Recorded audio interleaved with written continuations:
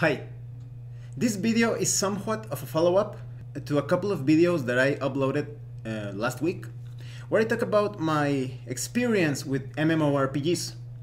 I recommend that you watch those two videos because they may do a better job at placing things into context, that is understanding the content of this video, where I'm going to talk a bit more about the toxicity, but rather how you can detoxify an MMORPG community or potentially do it.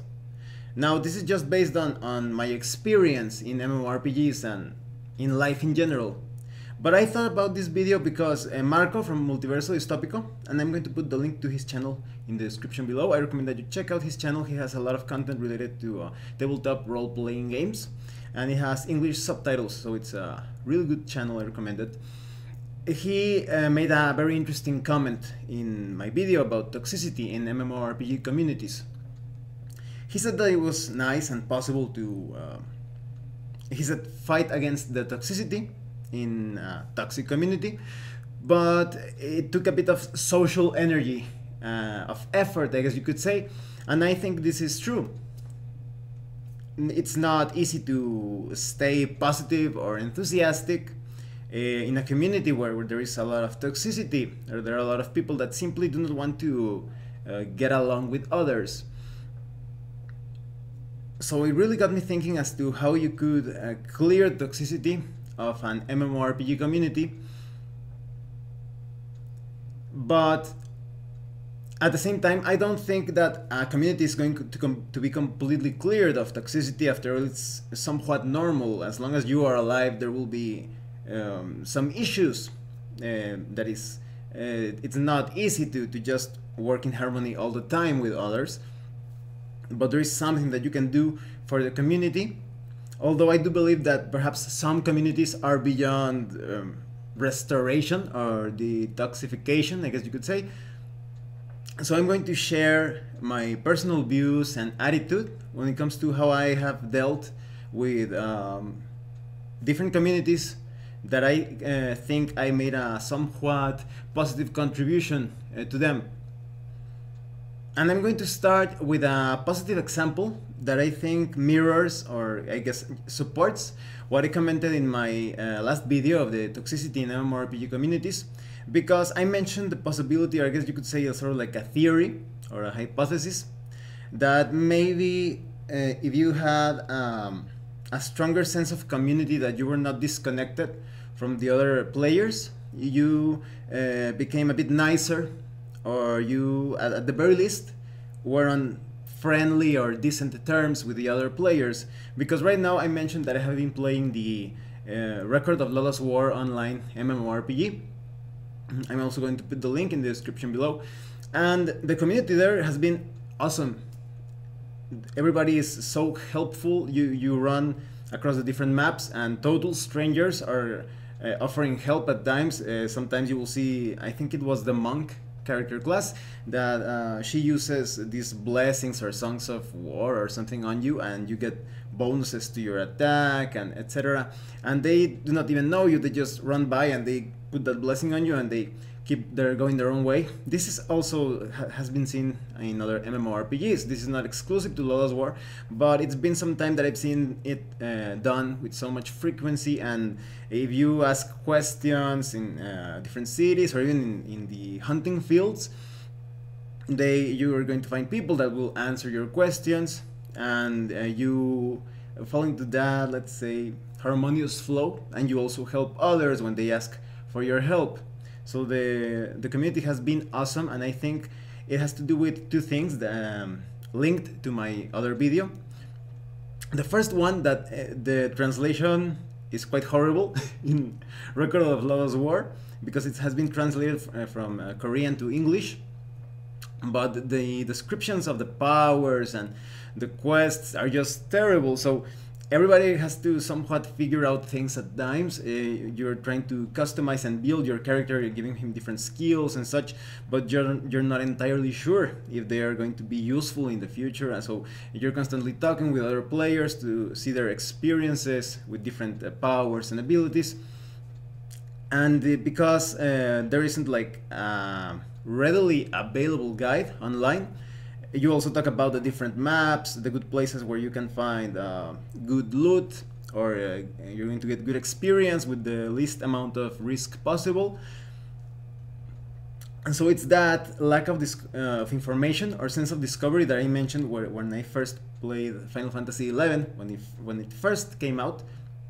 I think that strengthens the bond. It truly empowers the bond of the community. The other thing is that because the community is somewhat small, you also do not know when you're going to need the help of someone else.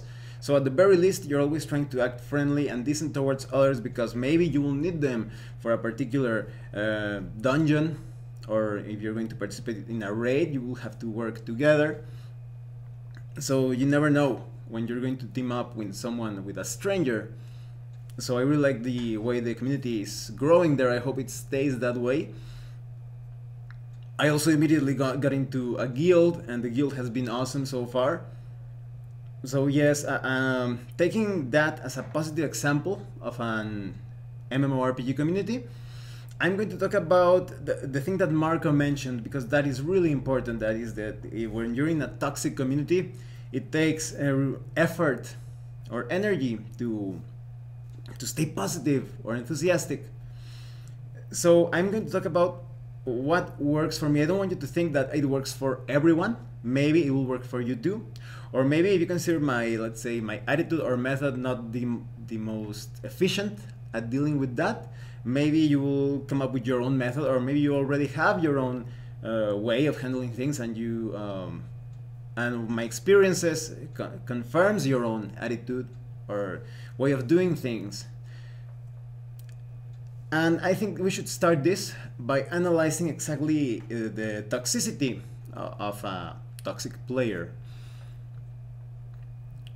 A toxic player simply cannot or does not want to stop himself or herself from being toxic, from attacking others.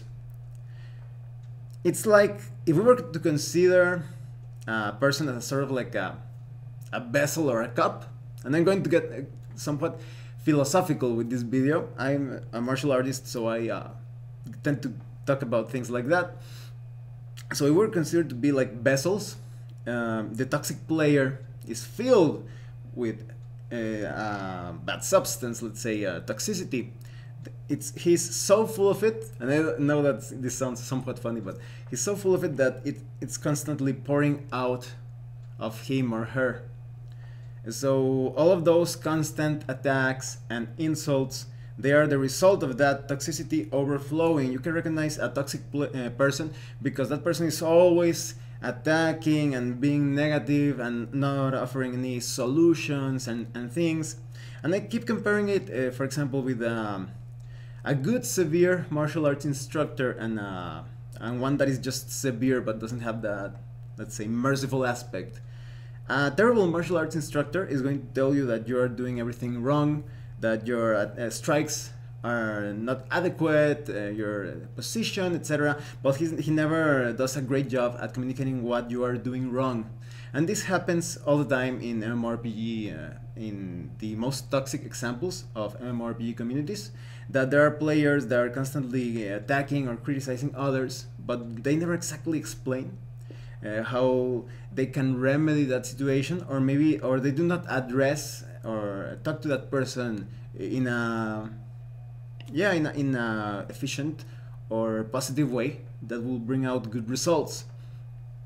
In contrast, like for example, a good martial arts instructor, he's going to be really severe, like you're going to be telling your students that they're doing things wrong because they need to time their breathing with the movement of their hip and the way they strike with their arms, and they're going to point out many different technical inconsistencies when it comes to the technique overall. So it's common that you see a martial arts instructor telling you like, oh no, that strike was terrible, you should do this instead, or no, you're not going to be efficient like that, it doesn't make any sense the way that you are doing things because you're going to be attacked from this angle and such.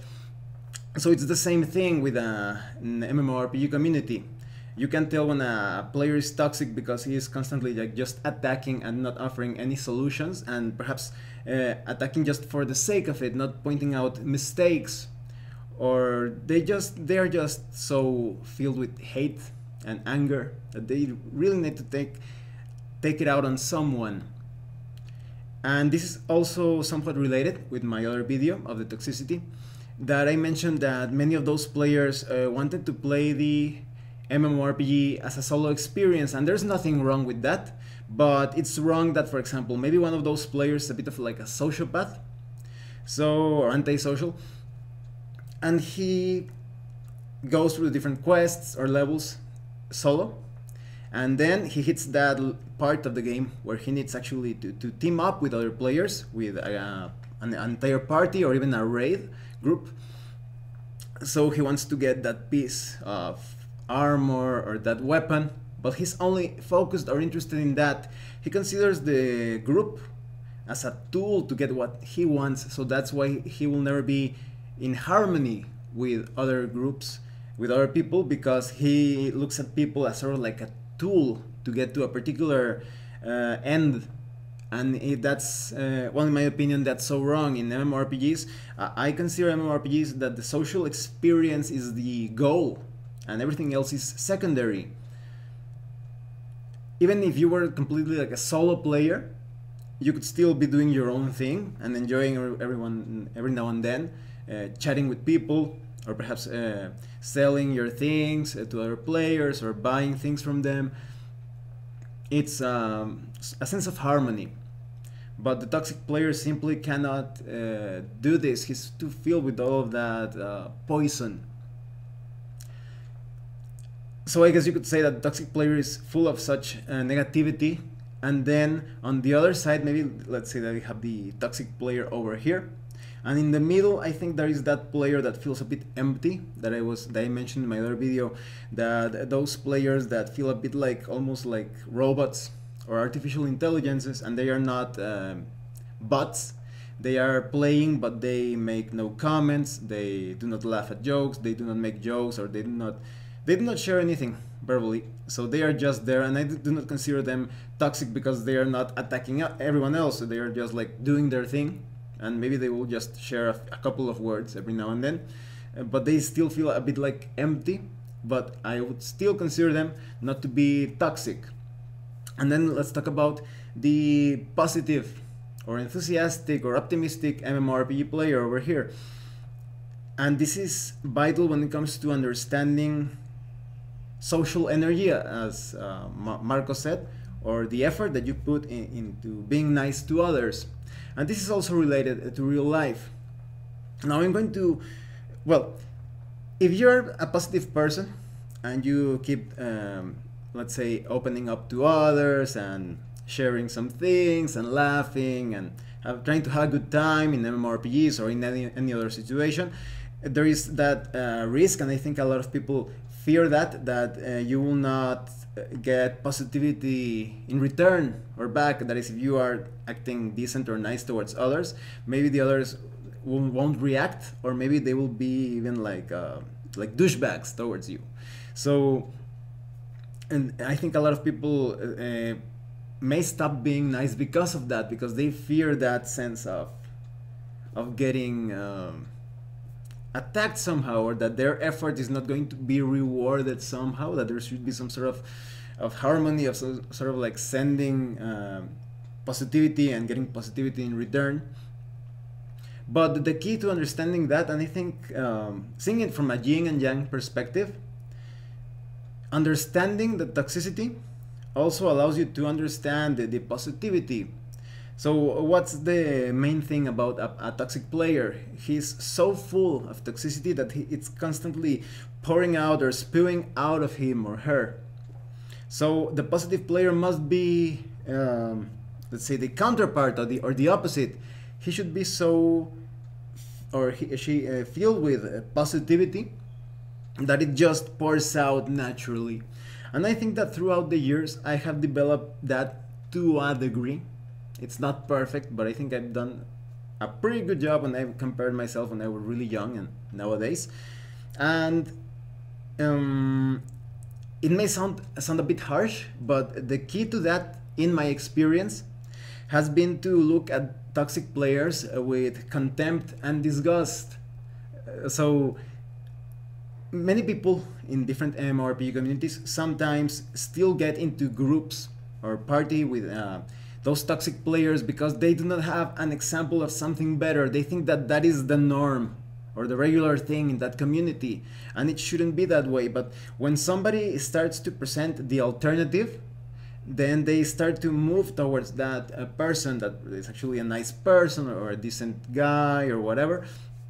So it's important to present that alternative. So if the community starts to feel, let's say, contempt or disgust or rejection towards those that are toxic, they usually use elites as a sort of like example for that.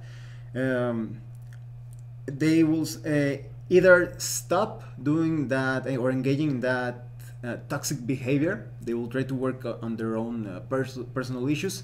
In the best case scenario, in other cases, they're just going to end up still quite toxic towards others, but people will not tolerate their toxicity. So in that way, you start to promote a positive community, because the more that you feel rejection or disgust or contempt towards the toxic player, you will feel more rejection and contempt towards being toxic yourself. So it's almost natural, or a sort of rejection. As you become positive and enthusiastic, it's sort of like a rejection of that potential toxicity that you could have within you. So, and this doesn't mean that you have to constantly get in fights or something with the toxic players. I think those are exceptions or the minority of cases. Most of the time, as I was saying, it's possible to just stop playing with them or ignoring them because they are not worth your time. If for whatever reason in the game or in life there is something that you must do, well, you will have to be a bit aggressive, of course, but I think that's in exceptional cases. Most of the time, you just need to focus on being positive yourself. It's the art of war, of turning yourself invincible rather than just focusing on how to hinder your enemy or your opponent. So that way, I think this is a way that you generate positivity all the time. And at times you also become more aware, or I guess you could say appropriately, how would you say, kind or merciful, when there could be some misunderstandings. And at the same time, as I was telling you, you can also become severe when you find those toxic examples and you reject that toxicity. So for example, maybe it's like in real life, maybe you are walking down the street and you see that person drops something, and you pick it up. Oh, you dropped this, and that person just takes it and doesn't give you thank you or anything and keeps walking on their way. So a person who is still not too positive could be thinking, and this is just my opinion, as I was saying, could be thinking, oh, what a bad person or whatever. Or you could be thinking, oh, that person has such sadness in his or her life that is no longer even able to thank others or to act with courtesy. So that's really sad. So you can take any attitude that works for you. I think it takes some sort of instinct or intuition to get to know other people. But that's another way of not letting it get to you, that you still keep going with your own thing, you still keep being nice to others, acting decently. And back to the MMORPG side of things, you start to make groups with people, and you joke, you laugh, you exchange information, you help others, and you receive help in return. And when that doesn't happen, when you actually help others and they do not help you, you reject that toxicity. Like maybe the person is actually really busy, and you could be thinking, whoa, I hope that person has an easier time with that thing that is keeping that person too busy and is not able to participate in this activity. Or maybe you actually notice that this is a constant behavior of the person, that person is actually toxic, and you look at that person like with disgust and contempt, and that it's just like, it's almost as if the positive energy and the negative energy are two sides of the same coin, but you are somewhat mastering or controlling the polarities of that enthusiasm, I guess, that on the other side of things it could turn to toxicity if you do not understand it. So that would be my advice on how to be a bit more positive in MMORPG communities. And as I was telling you, if I were to look at myself like 15 years ago, it would be quite inconceivable for me, that is, if my younger self would look into the future and look at how I am today. I would be thinking, oh, how does he do it? That's so tiresome all the time being nice and all of that. It's very difficult. How did he manage that? And it's because of that, because now with the understanding of the toxicity, understanding that perhaps some people are suffering too much and some others are just taking it out on someone else, you either express your contempt or I guess sometimes there's no other way to put it. Sometimes you feel pity for those people that are simply do not smile and laugh and do all of that, or try to get along in MMORPG communities, and that way your positivity is constantly flowing. It's kind of like two anime songs come to mind when I talk about this. On the toxic side of things, it reminds me of that opening from Dead Man Wonderland. That part of the song where it says, "I just wanna make you bleed like me." That's the toxic player, like he's bleeding or she's bleeding and wants to make others bleed, wants to get others into that suffering. But on the other side, on the positive side, it reminds me of that. It was Yu-Gi-Oh! 5D.